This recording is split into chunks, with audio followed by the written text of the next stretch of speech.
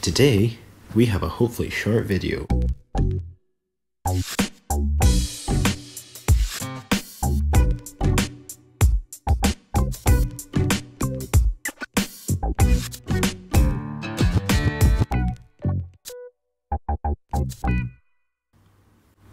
What's up, guys? Today we're having a little look at this patch I've been working on that is for dealing with multiple matrices and mixing them together. So this uses the matrix objects. There's no extras, no GL in here. And what we're doing is we're using the destination dimensions to allow us to control these two different matrix, i.e. videos, within a third bigger matrix. And to give you a little example, there we go. So I have two videos playing in a 500 by 500 matrix that I am able to control by manipulating this dimension. I can move it up, I can move it down, and the same with the second video. I can move it left and right, and I can move it up and down. Now this video is flashing when I move it sometimes because this matrix isn't plugged directly into the third floating matrix. It's simply just appearing in a matrix called combined, which has both of these. And only this video here is plugged straight into the final display matrix, so it has, every time it generates a frame, it outputs a frame. There's probably a way to solve it with a unique tag a bit better, but I didn't look into it.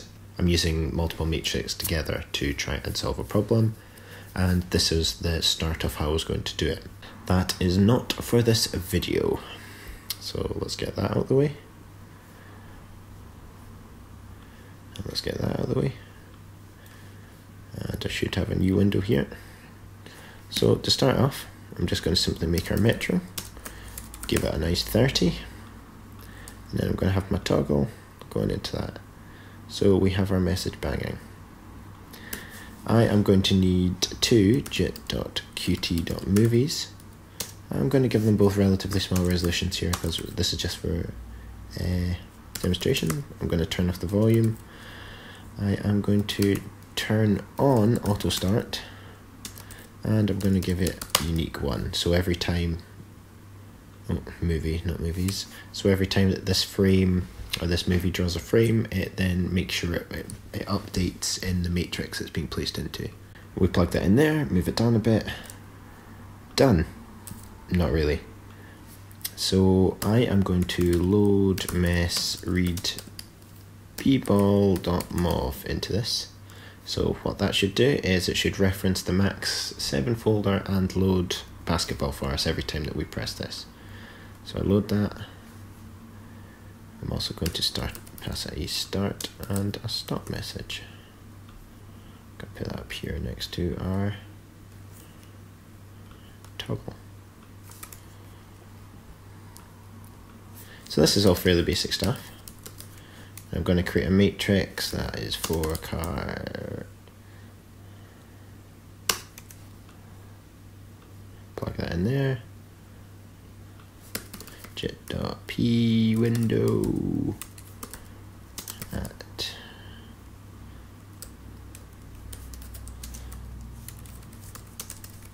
going to make a 250 by 250 patch a window here because it's a lot easier to visualize when I am using part of my screen to record on than it is to use the entire thing.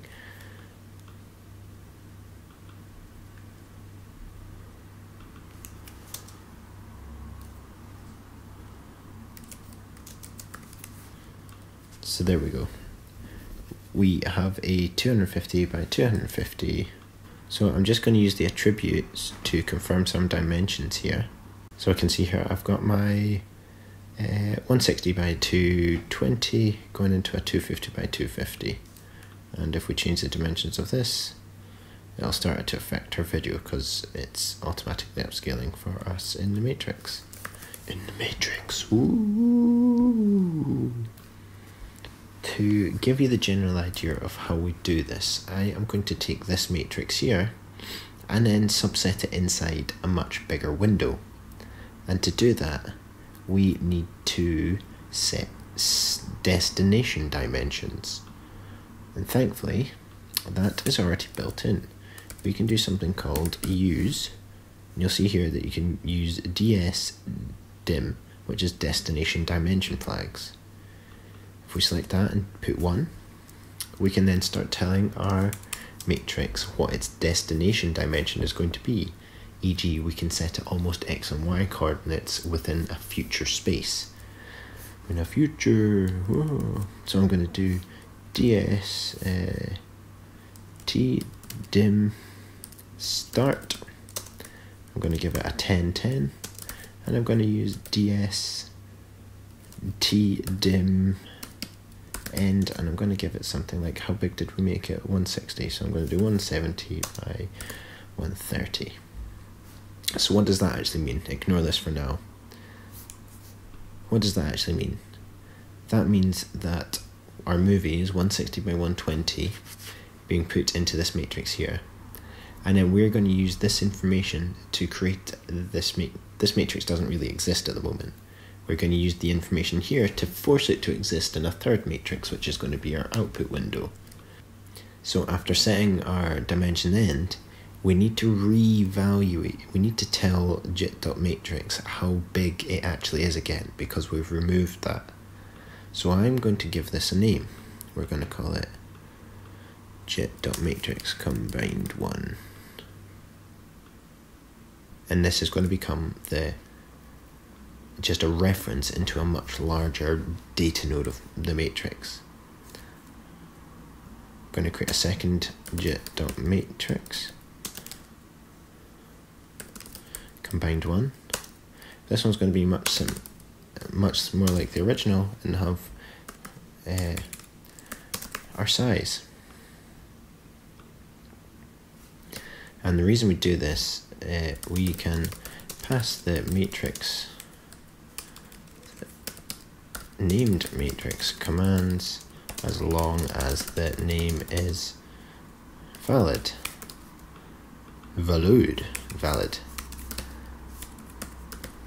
So basically, as long as we pass our named matrix a command, no matter where in the patch, it will update.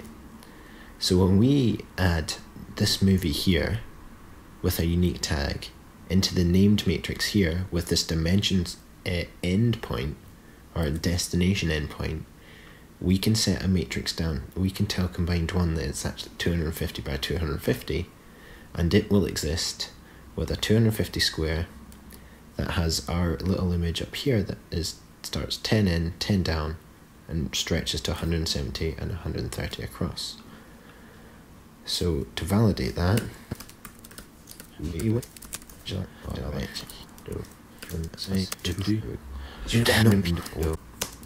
I'll get it. It's late, guys. I'm sorry. There we go. It's looking better. Gotta bring that down here. Plug that into there. And voila! You can see that now combined 1 exists as this entire space here. And jit.qt.movie 160 by 120 exists in the top left hand corner. And now that is the basics of it done there. If you want to challenge yourself, I'd pause the video and see if you can create a second video player that reference something in, say, this bottom quadrant here, exactly like we're about to do. And to do that, I'm going to pull this up a bit, and I'm going to create an exact copy of all this stuff. But I'm going to delete the second window because we don't need that, because everything's going into jit.matrix.combined. I'm going to change the video to, let's say, red ball, my favorite. I'm going to load bang that to make sure it exists. I'm going to change the dimensions of this one to 150 by 150 here. 160 by 120, 160 take away 250 by. Actually, no. Let's do it differently. So let's do it right from the far left hand side. So let's say it starts at 240, 240. So right down in this bottom corner, 240 take away 160 is 80. Yes. And 120 take away 160 is 20.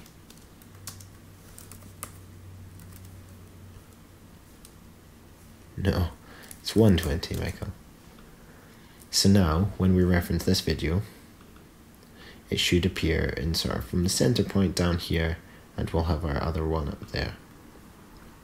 But you'll notice, because we banged this JIT movie into Matrix Combined 1, it's having a really bad time about it. But remember, we can pass the named matrix commands as long as we have a valid name.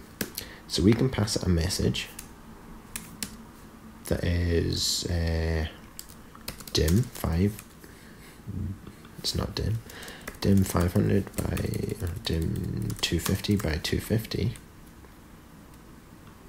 just like we did here, but this time we bang it every time that our video gets updated. And there we go, we can see it's back to normal again. Let's pass it our start and stop commands as well as our metro. And voila, you will see that our B ball and our red ball both exist inside the same JIT.matrix combined 1, and all this black space is, well, it's just sort of invalid space. So now we have both our matrix inside the same JIT matrix here. What now? Well, we want to be able to move these objects. So to do that, we're going to need to control the destination start and end points. Destination dim, destination dim start,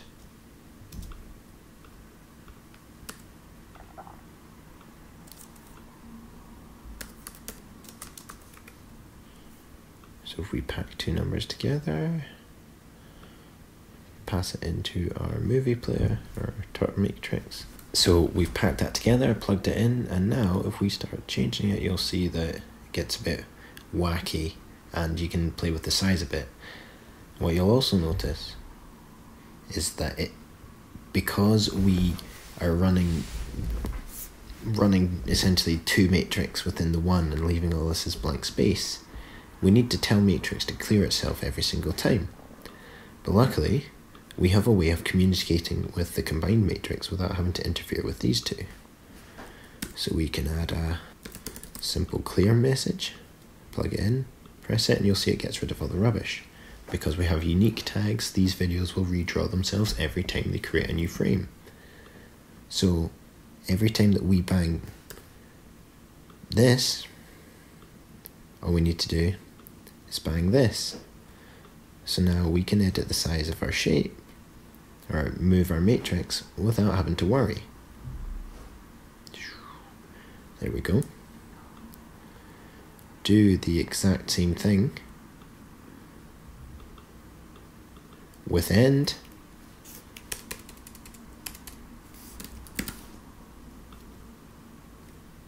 I'll just plug it into the same bang message. It helps if you plug it into the combined matrix. There we go. So now you can see I have control over my matrix within the space. I'll come back to this in a minute on how you can advance a bit further, but you don't need to know more about that. All you need to know is you can plug this into both of the matrix and it will still work perfectly fine. And you can do this for as many matrices as you want. So there you go, we can really mess with things here. Obviously this is a fairly small matrix, so there's limited space for us, but if you are feeling brave, you can play with 1080 4K matrix. You can see you can invert the movies and everything using this way. So that is how you combine matrix using just simple tools without any heavy mathematics. And if we look at the original patch I showed you, you can see instead of just prepending the the dimension straight in, I added a little math so that it was always at its input resolution. So every time a movie is loaded, it gets the dimensions of that and then sends those dimensions to both the original combined matrix, and it adds that value to whatever the X I'm adding. So this one is 160, so it'll be 140 plus 160, so it's always at a constant resolution, or 16 by 9 or 4 by 3. And then every time that gets done, you can see it sends a metro that bangs into the combined, so that it's always at the right size for me. And that is just a quick look at how to combine multiple matrices in a single matrix in Max. You got that? Good.